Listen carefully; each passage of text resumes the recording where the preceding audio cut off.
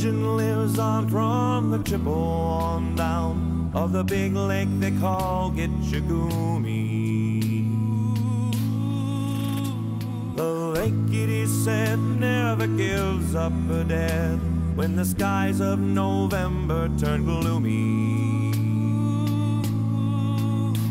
With a load of iron ore, 26,000 tons more than the Edmund Fitzgerald weighed empty.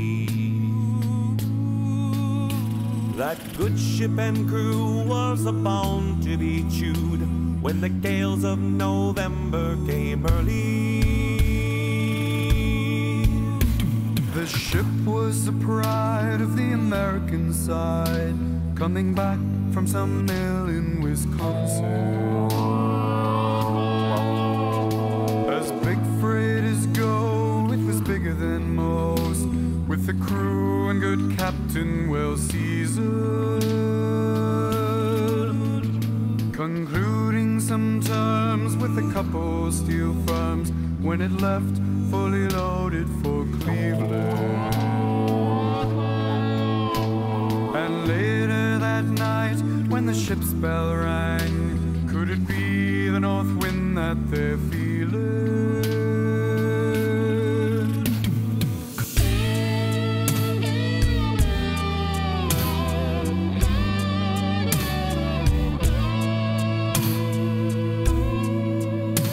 The wind in the wires made a tattletale sound, and a wave broke over the railing.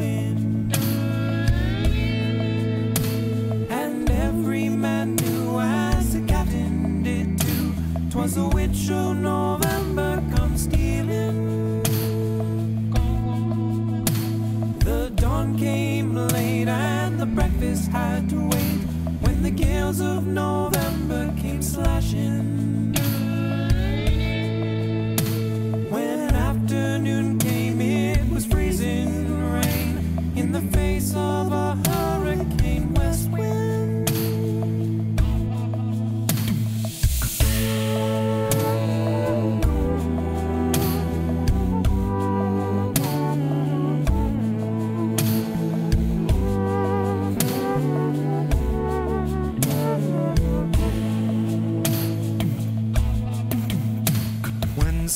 Time came, the old cook came on deck, saying, fellas, it's too rough to feed ya.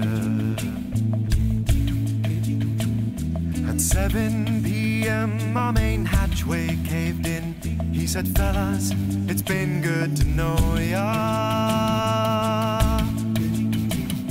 The captain wired in, he had water coming in, and the good ship and crew was in peril.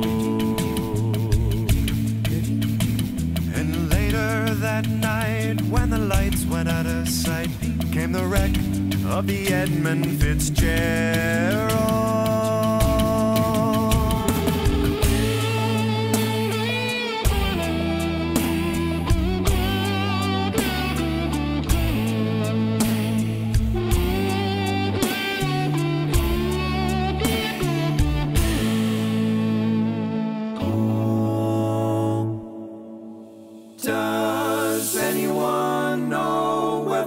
God goes when the waves turn the minutes to hours. Oh, the searchers all say they'd have made Whitefish Bay if they put 15 more miles behind her. Oh, they might have split up, they might have capsized, they may have broke deep and took water.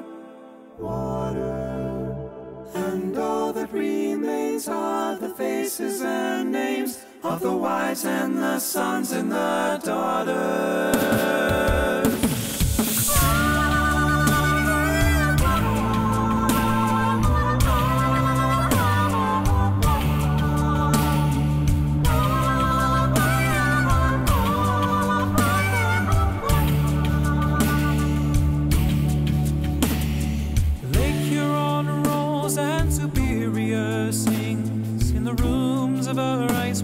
Mansions.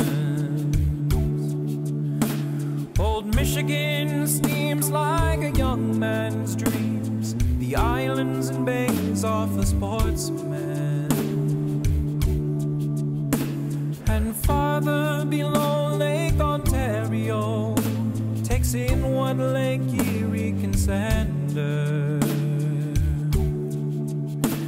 The iron boats go as the mariners all know, but the gales of November remember.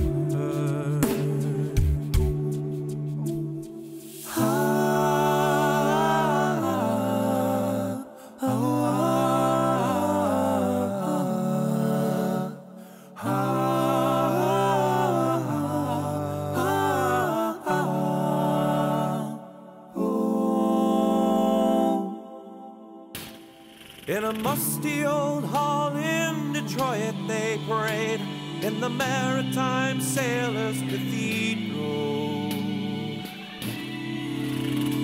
The church bell chimed till it rang 29 times for each man on the Edmund Fitzgerald. The legend lives on from the Chippewa on down of the big lake they call